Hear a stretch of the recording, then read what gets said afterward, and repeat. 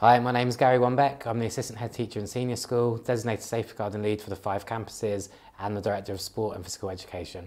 So in the PE department, our ethos and our mission is inspiring the athlete in all. We have a sport for all culture, so our job as a department is to make sure every student has an opportunity to take part in sport and physical activity. So obviously safeguarding is at the forefront of everything we do at BISR.